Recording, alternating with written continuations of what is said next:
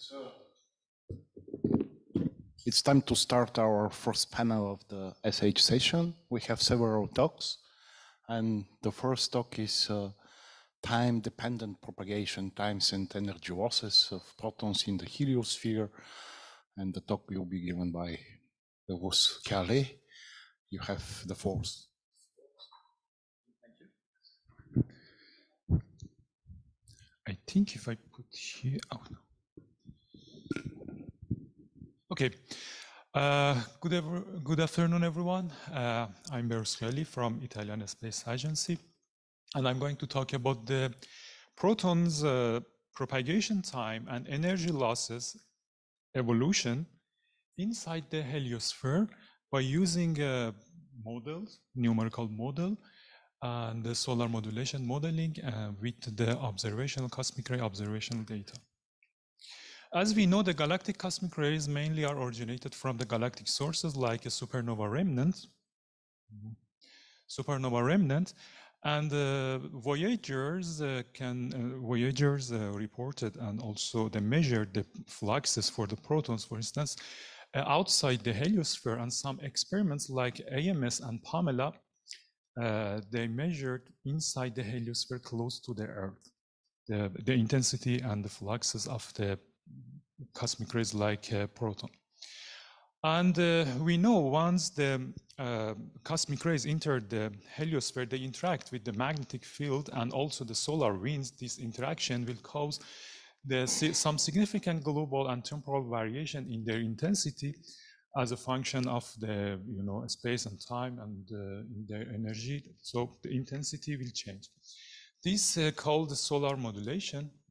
As we see here in this plot, shows the four local interstellar spectra from the Voyagers and also for the AMS for both proton and helium. We see in the lower region of the energy, we see some gap, could be sign of the solar modulation.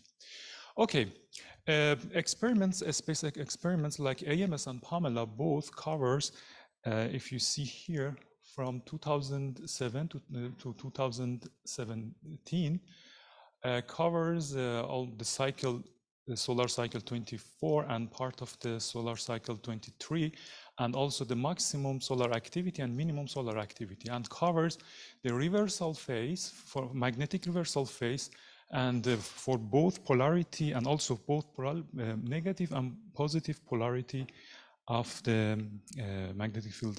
So we have enough data, Voyagers, AMS, and Pamela.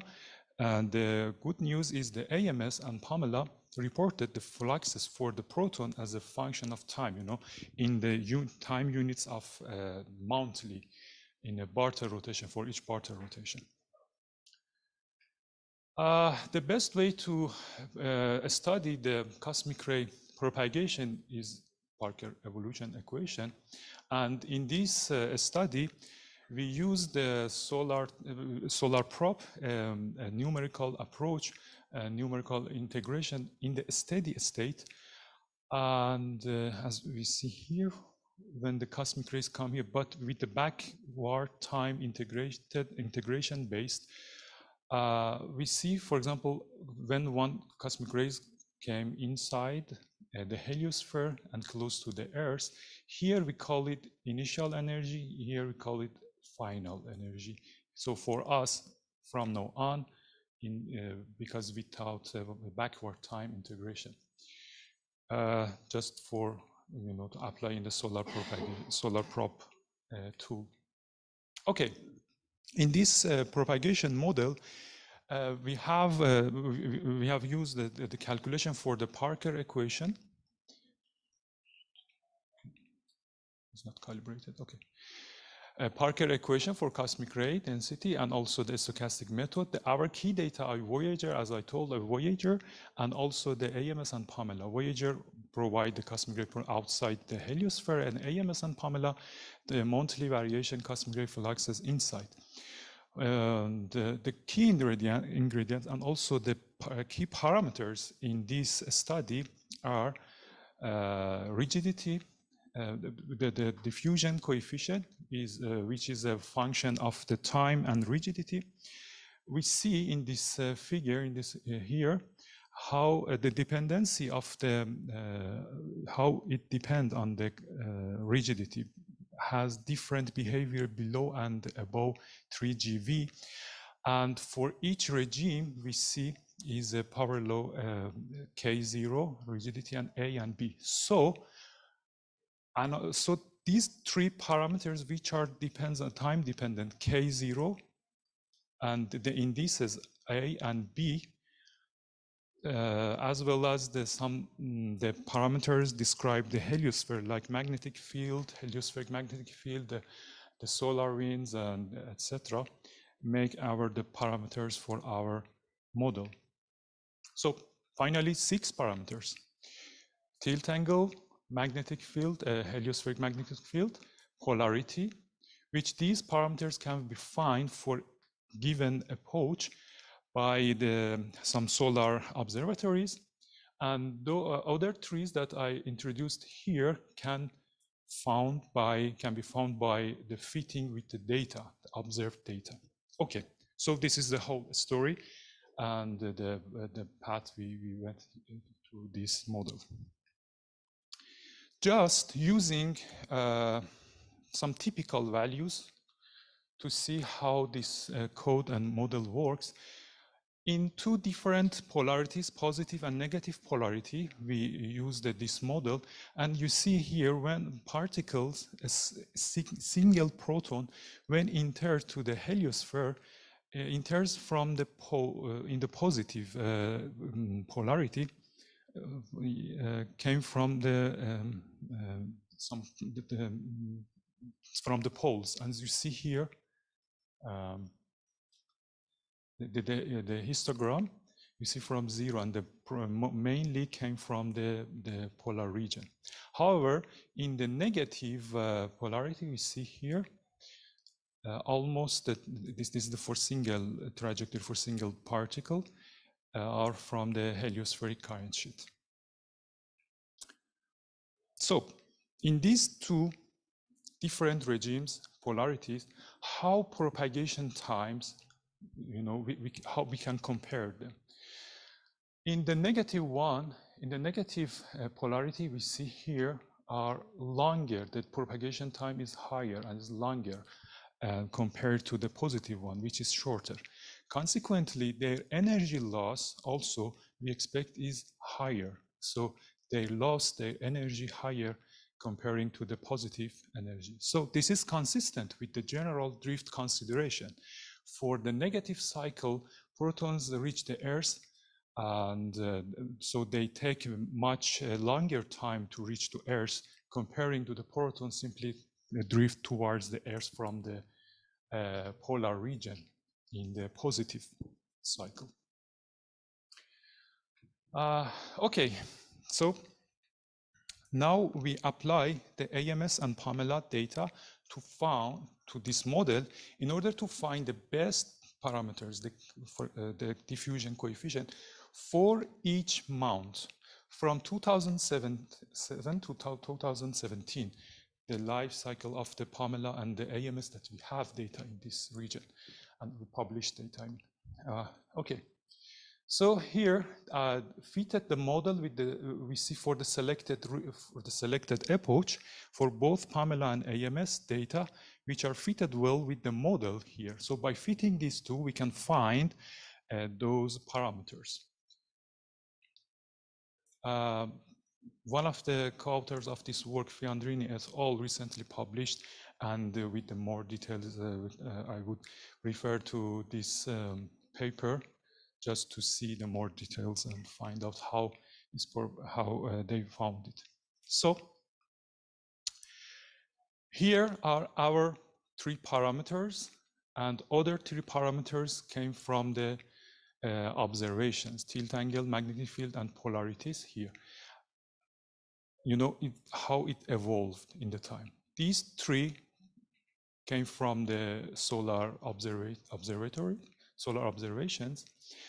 But these 3 that I told you, the K0, A, and B indices, for each mount from 2005 to 2017, which covers the AMS and Pamela, we can find for each mount these values. So we can find propagation time in each time unit. Okay, here I show our results just for two energies. The 1 GeV means the energy of the protons close to the Earth. Okay, those protons came to the close to the Earth. How they propagate after entering to the heliosphere. So the propagation time, this is the evolution of the propagation time, and this is the sunspot numbers. We see is correlated to this, so the same behavior as the sunspot number. And also we expect the same because the energy losses have the same behavior for this energy. Okay, I put also here a bit higher energy, 4 GeV, the protons close to the Earth with the 4 GeV. We see is a bit flatter. And I didn't put here, but we tested for the higher energy, let's say 10 GeV, 20 GeV, we see almost flat. So the solar modulation effect vanished for higher energies here. Okay, now, okay, we found this kind of modeling using the AMS and Pamela. But in order to cover more solar cycles, we applied the BESS and SOHO data, but not monthly, they are not monthly, just to back to 90s and to cover more solar cycles, just to see and how they evolve the propagation time, but by those data. Again, these are the three parameters, and the other parameters we found by fitting with those data. And of course, the Pamela and AMS here. Again, the propagation time for protons with the energy 1 GeV back to 90s, and also the solar sunspot number here. The energy loss as well by extension to the 90s. And here this figure shows the propagation time versus kinetic energy in 4 different regimes. Which regimes? Solar activities, minimum and maximum solar activities, and also in each region with different opposite polarities, positive and soft. Totally we have 4, and these are selected time approach with these conditions. We see here the longer propagation time happened when we are in the solar maximum, yes, in the negative polarity, and also the shorter propagation time happened when it's solar minimum, positive polarity. And the energy losses here, as we expected, you see here the energy loss is higher than we see 2 regimes, 2 is divided. So green and the black are for the solar maximum, which are higher than these data points in the solar minimum, which is reasonable because in solar maximum we have turbulent magnetic field and lots of irregularities, and so consequently we have lots of proton interaction, so they lost their energy during the solar maximum activity. Okay, so to my conclusion, we used the stochastic model to simulate particle trajectory, and we found particle trajectory. We modified this one as a function of time, also for time steps, and the model, the parameters of the cosmic ray diffusion is tuned to the observation time dependent cosmic fluxes, and we use the AMS Pamela BESS to cover the more solar cycles.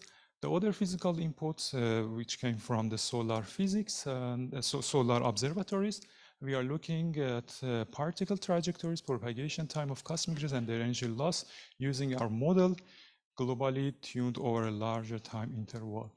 And finally, the evolution of cosmic ray propagation time and their energy losses are correlated with the solar activities. Okay, thank you.